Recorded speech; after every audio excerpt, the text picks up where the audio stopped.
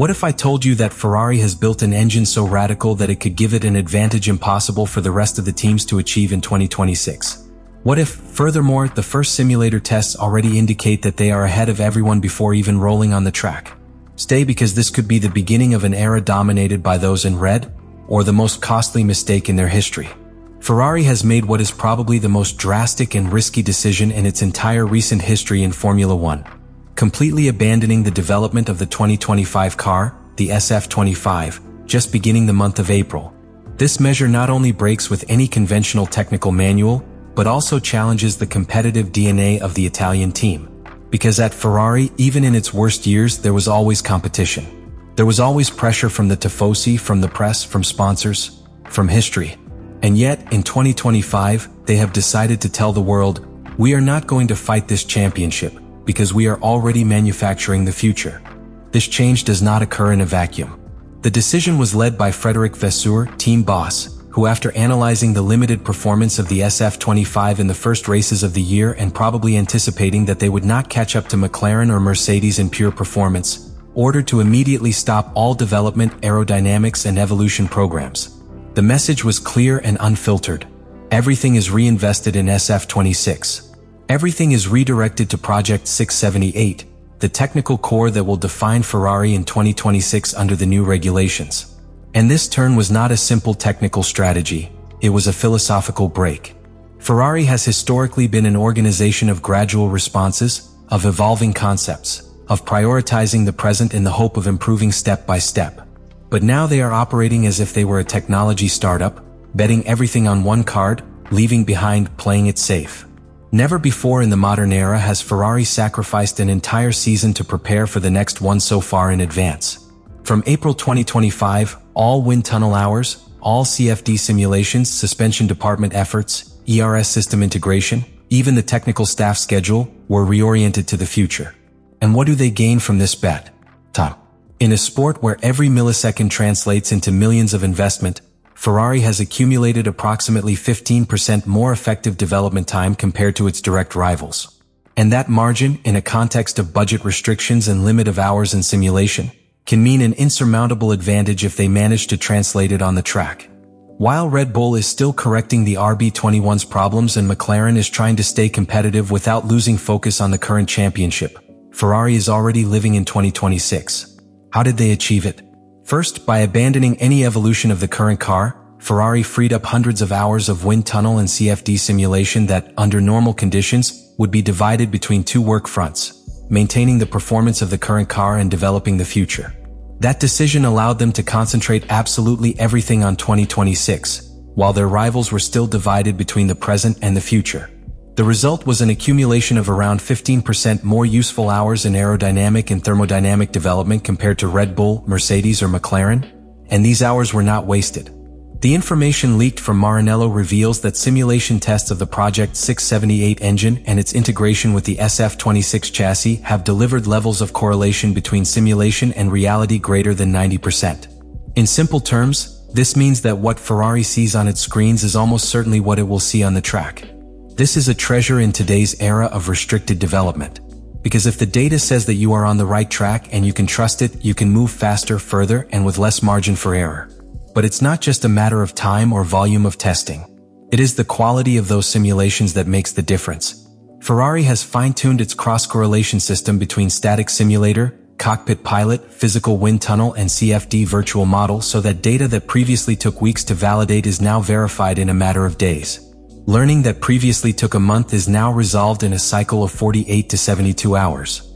This not only optimizes the design of the car, accelerates the ability to respond to unexpected problems. Another key element is the interdisciplinary approach that Ferrari has applied. There are no longer departments working in isolation. The engine design, the chassis aerodynamics, the active suspension, the hybrid system electronics, everything is synchronized. The simulations are not run separately. Each virtual engine test includes real variables of downforce, thermal degradation, tire pressure, brake system temperature, and even driver behavior. Ferrari is modeling not one car, but an entire racing ecosystem. And that has incalculable value. Because in 2026, F1 changes radically.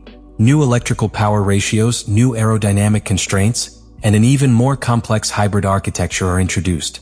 Whoever best understands the integration of all these factors from now on will have an advantage that cannot be recovered in one season. Ferrari wants to be that team. He wants to reach the first test of 2026 with a car that has already lived 50 Grand Prix in a simulator, that has already failed and learned without losing real time, and that can evolve from the first day, not from the fifth. Furthermore, this technical confidence is filtering down to the human level. Drivers like Leclerc and Hamilton are actively participating in the simulation of race scenarios, engine mapping adjustments and brake temperature control to validate that virtual behavior translates into real sensations. This generates something very valuable: cross-feedback between machine and driver before the car is even ready to roll. They are not preparing for a shakedown. They are preparing to win from kilometer one.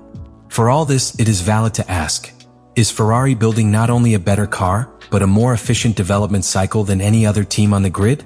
Is it replicating in its own way what Red Bull dominated between 2021 and 2023, but with a completely different architecture? The answer is not yet on the track, but in the data, in the models, in the Maranello servers, Ferrari already leads.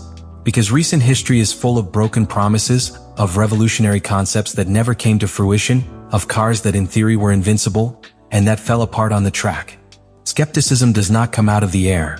It is the result of a decade of structural errors, hasty decisions and failures that have left Ferrari more often in frustration than in glory. This time it may not be different.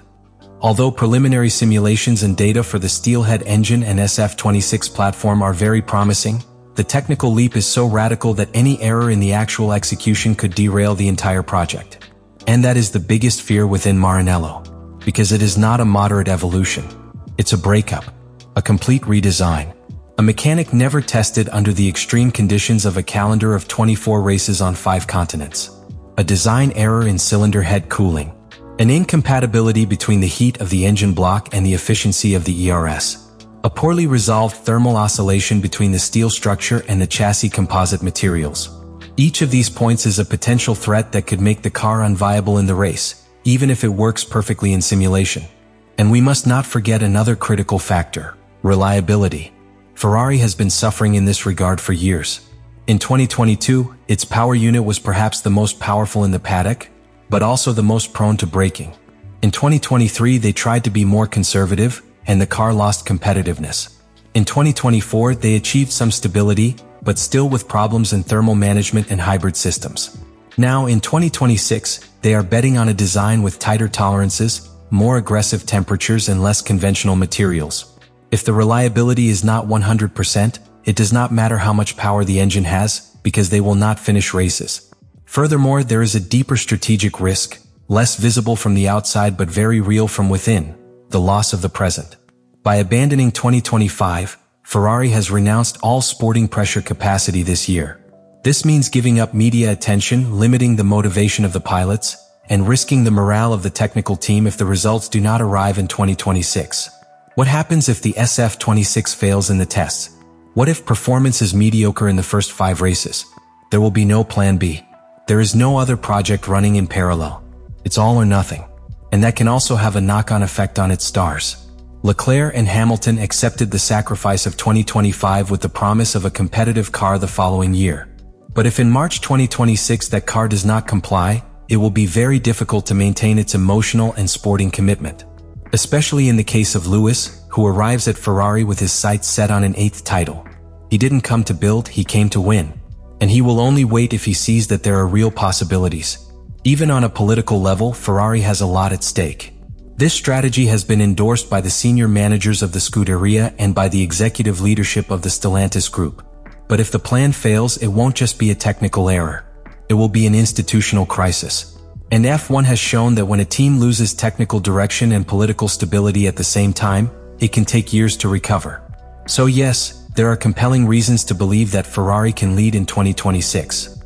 But there are also enough precedents, technical variables and internal dynamics that force us to consider an alternative scenario, that of a Ferrari that risked everything to return to the top, and that finished further than ever. And now that you know every detail of this monumental move, I want you to think carefully. Are we facing a silent revolution that only Ferrari had the courage to start? Or before the umpteenth miscalculation of a team that has not been able to keep its own promises for more than a decade? Let me know in the comments what you think about all this.